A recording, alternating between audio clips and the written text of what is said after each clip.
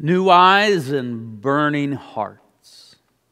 That's the sermon I have for you this morning on the third Sunday of Eastertide, where the gospel is the story on the road to Emmaus. New eyes and burning hearts.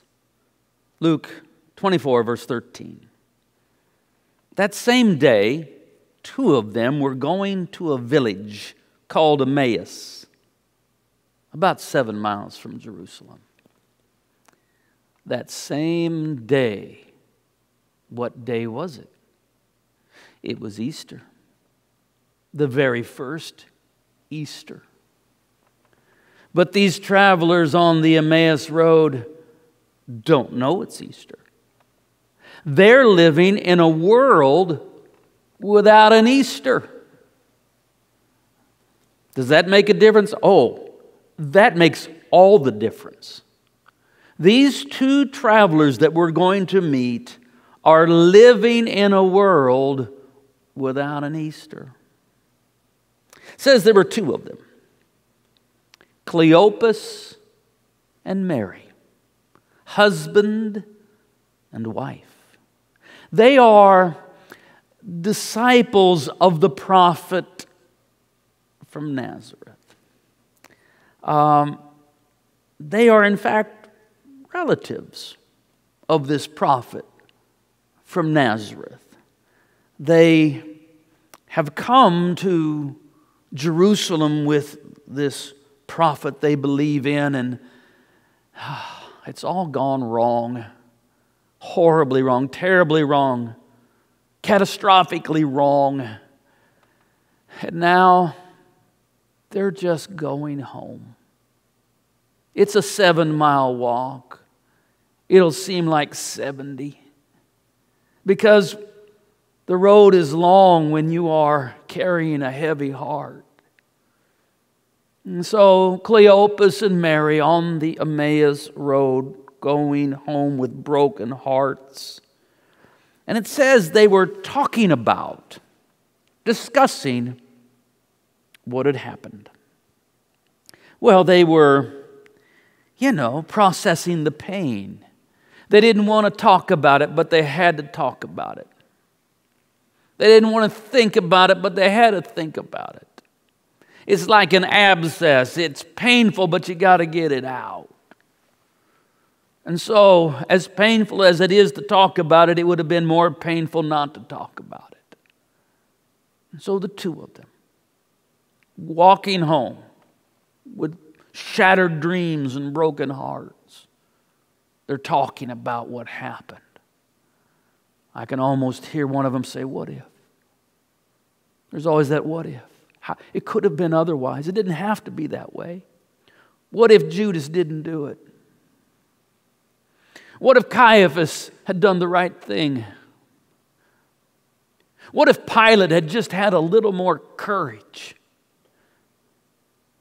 But none of that happened. And so they're talking about the things that have happened. And then seemingly out of nowhere, they're joined by a wayfaring stranger. They don't know this man. They've never seen him. This stranger comes up and joins them. They're walking along, and now there's, instead of two, there's three. A stranger. They're not looking for company. They don't want a stranger to walk with them. But what are you going to do? He's fallen in step with them, and they're not going to be rude and tell him to go away. The stranger is a bit, I don't know what the word is. Curious, maybe? Forward? Because he just asks them. He says, I can tell you're discussing something rather intently. Tell me. What are you discussing? Well, they don't really want to talk about it with him, with a stranger. They don't want to share their broken hearts with a stranger, but what choice do they have? Tell me what you're talking about.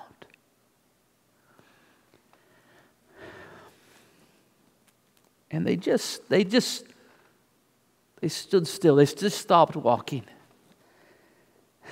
and just stood there, looking sad. And finally, Cleopas said, "Are you the only person who doesn't know about these things?" The stranger says, "What things?" "The things about Jesus of Nazareth." "Oh, tell me about him." "Well, he was a mighty prophet. He was mighty in word and deed." "Oh, was he?" "Yes, he worked miracles." "Well, what kind of miracles?" "Well, he healed the sick. He caused the blind to see and the deaf to hear, the lame to walk. He even raised the dead." "Oh, he raised the dead, did he?" "What else?" "Well, yeah, he was a preacher." "What did he preach?" "Well, he preached that God's kingdom was right at the door, right at hand, that the kingdom was coming right now, that any moment, that the kingdom from heaven was going to come to earth, and that because of that, we needed to start rethinking everything. We needed to think in a new way because the kingdom from heaven was coming into the world right now."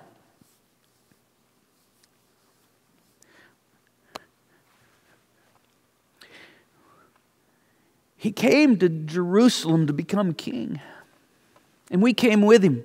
It was a week ago today, I remember. We were all shouting, "Hosanna! Blessed is the King! Blessed is he who comes in the name of the Lord!" And we waved our palms and we shouted, "Hosanna!" He came to Jerusalem to become our king and to bring the kingdom of God. But one of his disciples betrayed him. They arrested him in the middle of the night. The Sanhedrin put him on trial and said he was a blasphemer, and they condemned him. They took him to the governor, Pontius Pilate. Pilate knew he was innocent, but still he condemned him, and they crucified him. That was on Friday.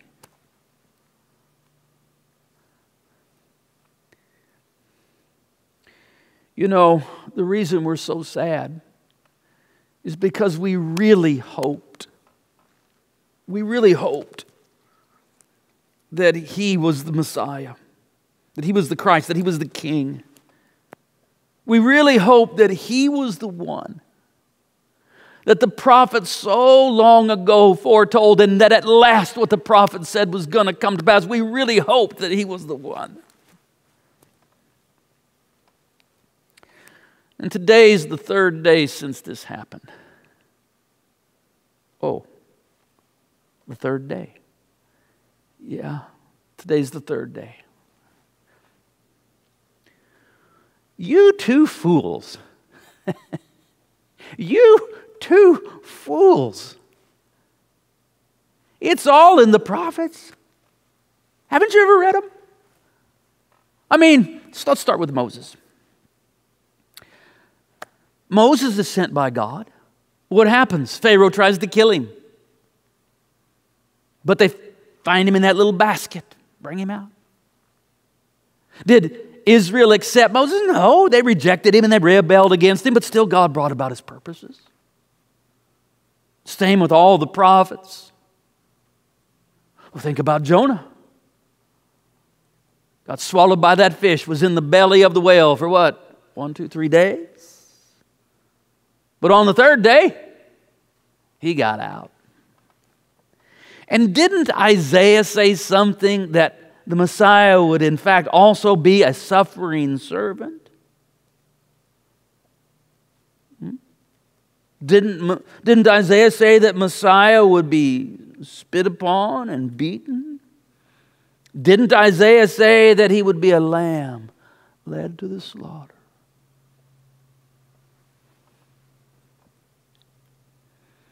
Have you ever said goodbye to a hero?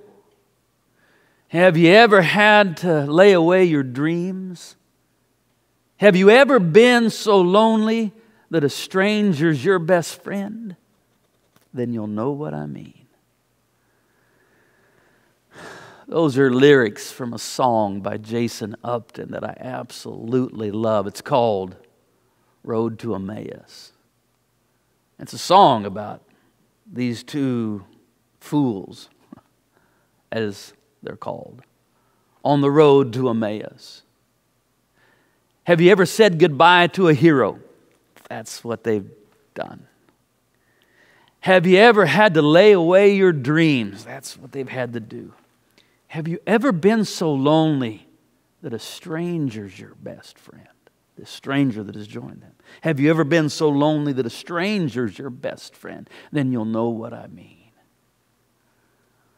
Well, on the third Sunday of Eastertide, I knew I would preach on the road to Emmaus. And I thought about this song.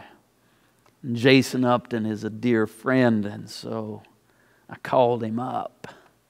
And I said, hey, Jason, why don't you join us? Why don't you sing for us?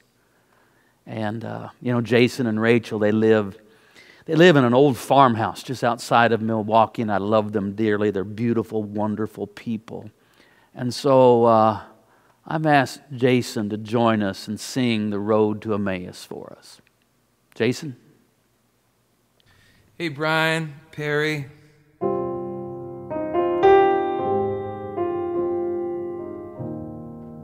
Word of life.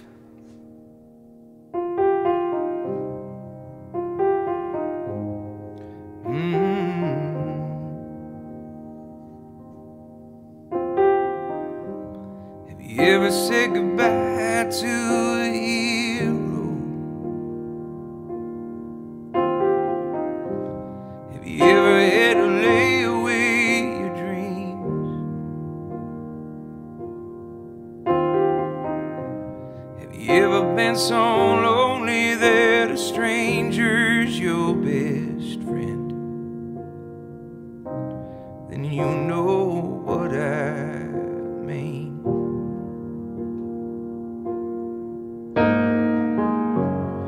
This is our way to heaven.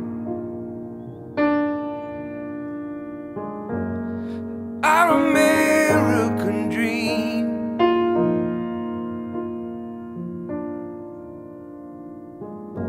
Two fools on the road to Emmaus,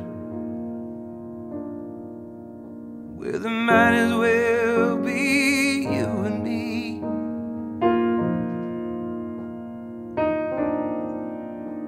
There might as well be you and me.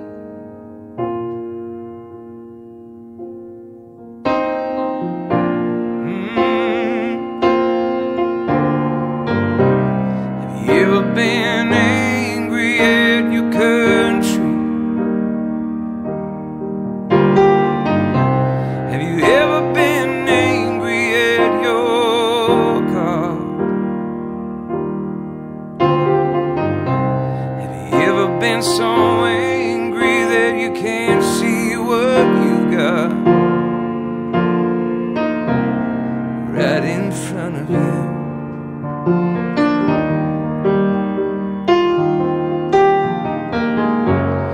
This is our way to heaven. Our American dream.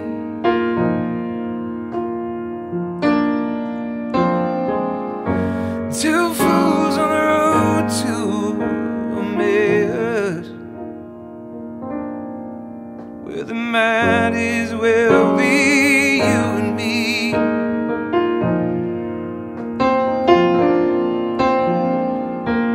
Might as well be you and me.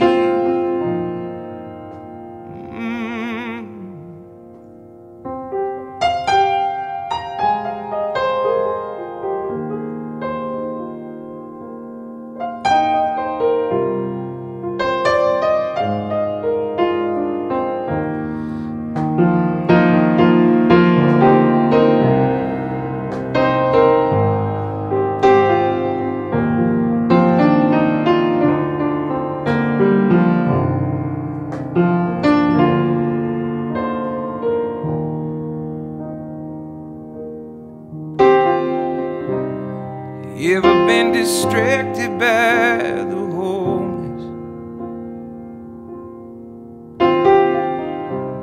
Have you ever thrown your dollar with disgust?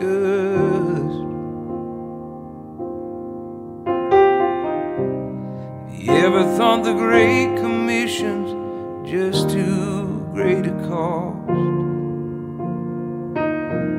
Have you ever played the fool?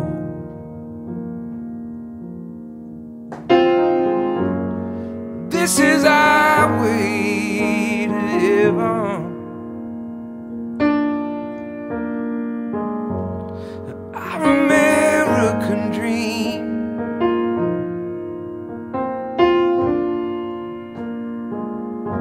Two fools on the road to emmaus, where there might as well be you and me. Might as well be you and me. There might as well be you and me.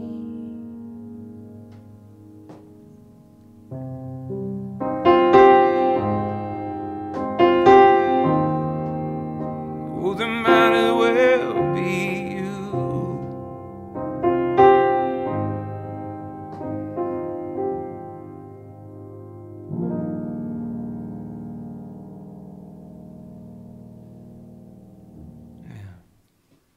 Might as well be you and me. Thank you, Jason. When he was at the table with them, he took bread, blessed and broke it, and gave it to them. Then their eyes were opened, and they recognized him, and he vanished from their sight. They said to each other, "Were not our hearts burning within us while he was talking to us on the road, while he was opening the Scriptures to us?" Cleopas and Mary now have new eyes and burning hearts. With their new eyes, they recognize the stranger was Jesus all along. As they were brokenhearted at the loss of Jesus, Jesus was with them the whole time. But they had to have new eyes to see him. And because they can now see Jesus in a new way with new eyes, well, they see Jesus now everywhere. They see him in the Scriptures. They see him in the bread. They see him in strangers. And their hearts are filled with blazing love. New eyes and burning hearts. And so they have to rush all the way back to Jerusalem. Yeah, it's already night. It's 7 miles back, but it doesn't matter. They have to rush back to Jerusalem to tell their friends the good news. Cleopas and Mary almost missed Easter because they had wrong messianic expectations. Cleopas and Mary almost missed Easter because they had wrong ideas about what Jesus was supposed to do. Cleopas and Mary were depressed when they should have been full of joy. All because they had a wrong paradigm about how the kingdom of God comes. A lot of people did. Maybe everybody did. Nicodemus had a hard time seeing it. John the Baptist really didn't get it. Even Mary, Jesus' mother, seems like she didn't really get it. Joseph and Cleopas, or Cleopas and Mary, they had a wrong expectation about about how the kingdom of God comes.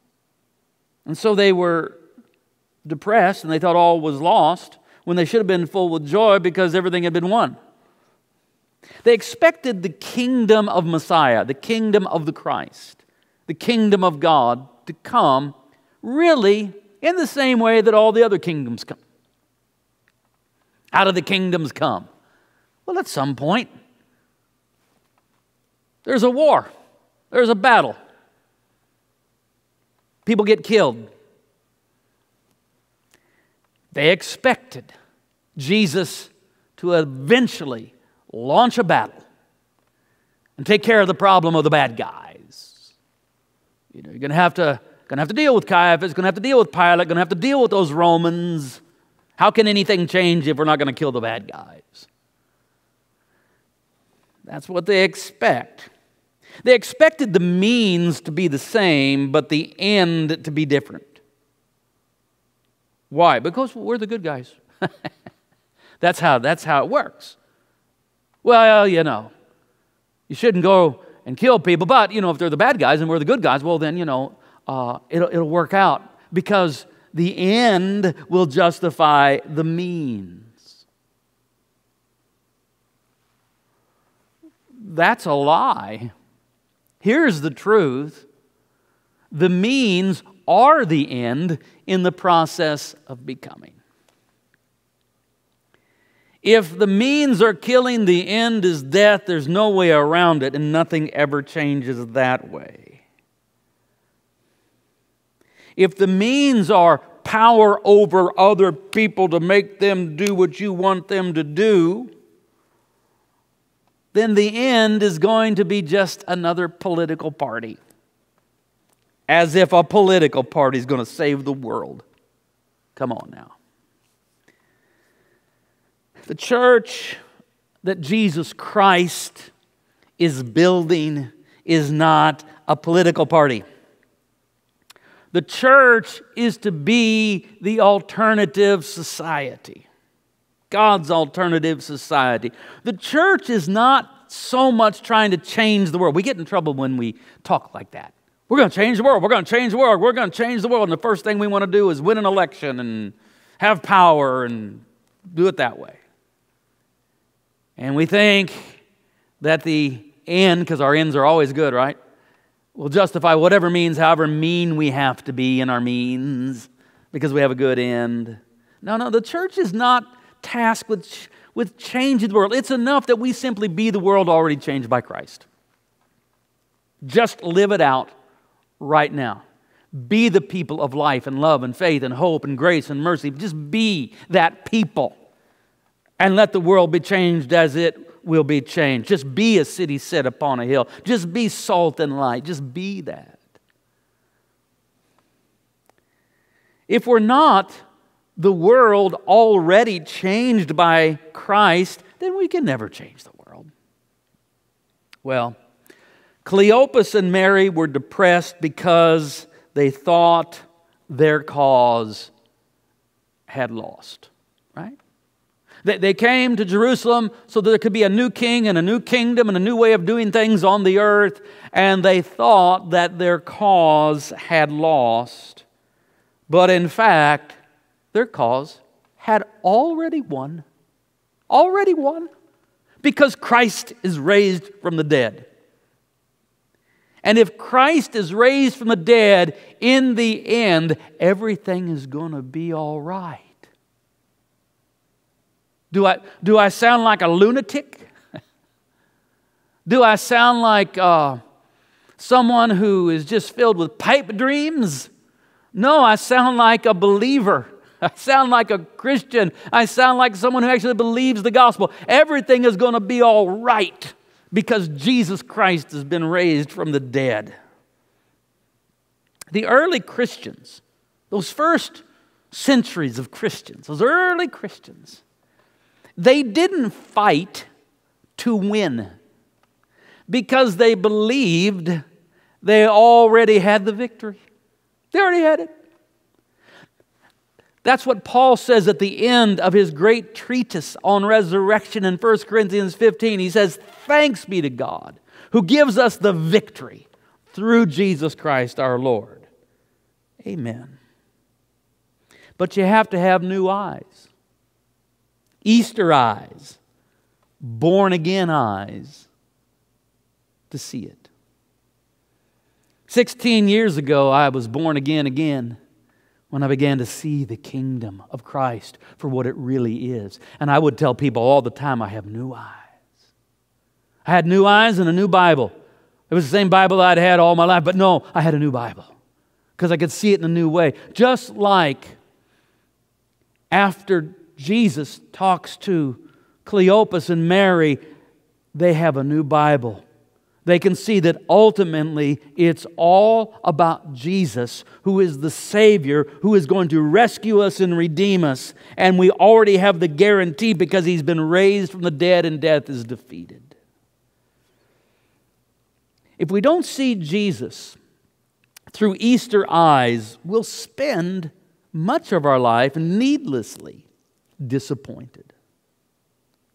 If we think that the kingdom of God, the will of God, the purposes of God come by winning and gaining political power, most of the time we'll be angry, frustrated, depressed, with loveless hearts as cold as ice. The kingdom of God doesn't come by winning, and it's not found in the halls of power. The kingdom of God comes by death and resurrection, and it's found at the communion table.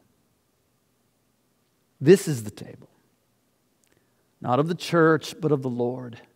It is made ready for those who love Him and for those who want to love Him more. So come, you who have much faith, and you who have little. You who have been here often, and you who have not been here long. You who have tried to follow, and you who have failed, come.